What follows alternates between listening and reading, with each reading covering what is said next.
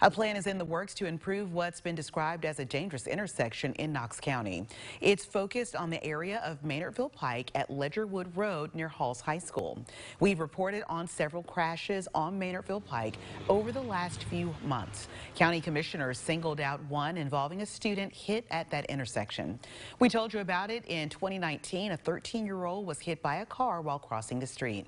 Austin Martin is at the WATE.com alert desk, and he's joining us right now. Austin, walk us through the plan to get this fixed. Well, this will be a big help for parents and students at Halls. Knox County leaders announced the project this morning. The county is planning to install a new traffic light, crosswalks, and build better access points to businesses there. Director of Engineering and Public Works Jim Snowden says this partnership between TDOT and Knox County schools, and hopefully this move will save lives.